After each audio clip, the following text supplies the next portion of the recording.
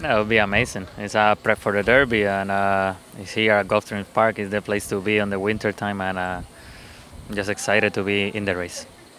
And as far as this horse maturing from race to race, how do you think he'll handle Saturday?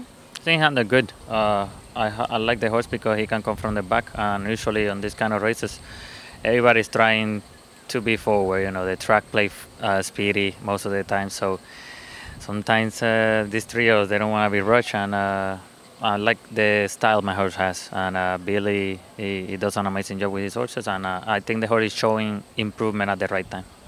As far as the last 2 years before the Fountain of Youth, did you think you had a big chance, or has the both 2 years just kind of surprised you?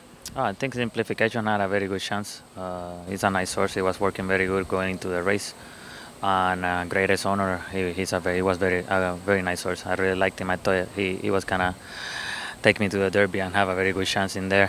He was royally bred to go into the Derby, but unfortunately we didn't make it there, and that's happened. You know, it's kind of sad. Sometimes you got very high expectations, but sometimes just doesn't work out. But the two times I have won it, last two times I think we had a very good shot.